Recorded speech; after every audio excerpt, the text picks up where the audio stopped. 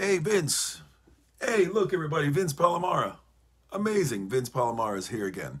Dude, you really need to start saving your pennies. You're booking me and my friends and colleagues on all these cameos. And I mean, we appreciate them and thank you for that. But I absolutely like discussing things like some of the things that you ask. And one of the questions is about the Pittsburgh Steelers.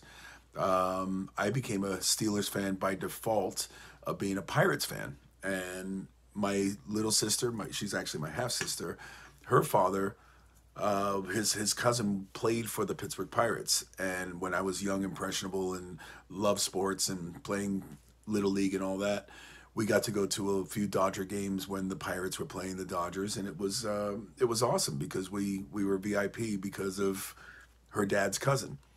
And from that, it just kind of filtered over into naturally accepting and loving the Steelers. The whole Pittsburgh thing was such a big influence in my life. I mean, when you think back to those days of the dream team of Mean Joe Green and Fran Tarkenton and just so many great players, that truly was the era for the Steelers. And I've just remained a fan since. So yeah, I'm a Steelers fan by default, and the Pirates not so much. I moved on. I'm not really watching so much baseball, but when it comes to football, the Steelers are my team, and the Lakers continue to be my basketball team. And there you go. So, question number two, you're talking about the Yngwie Live and 85 DVD.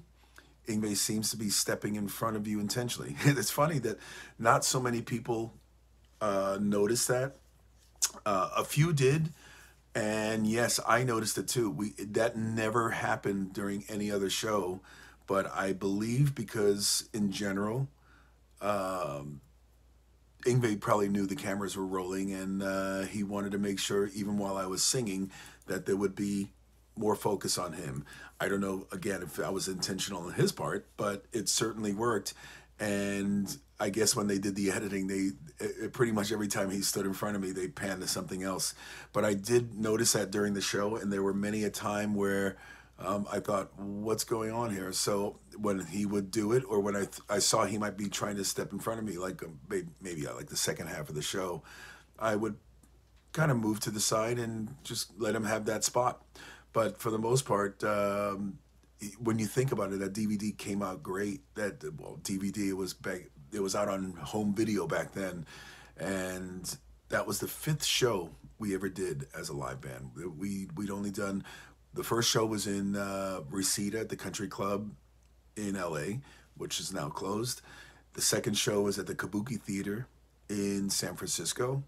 And then we did two other shows in Japan, and the third show was that particular show. So that was show number 5 for us in terms of a live touring act.